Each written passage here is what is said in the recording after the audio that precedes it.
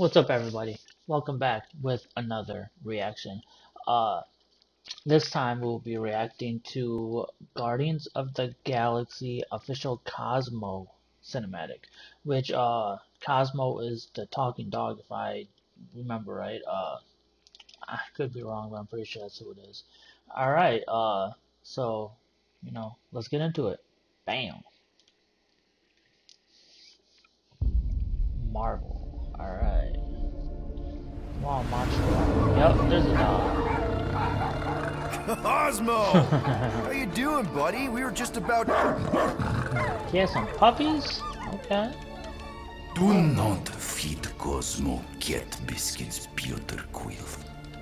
Peter. Cosmo also know Guardian of Galaxies have Nova Tracker on ship. Sell out rockets, stick together. I would probably pick stick Okay, together. I'm sure it's just one big misunderstanding. Right? Right. Seems to me like you're short-staffed, and we want to find out what happened as much as you do. We do.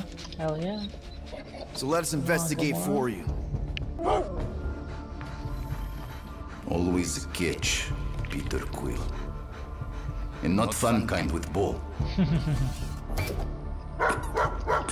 Yeah, I'm hyped up for this. I don't give a fuck what nobody says. This game looks pretty good.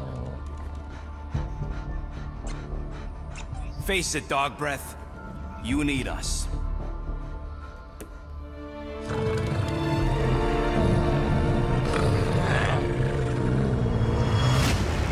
You got this.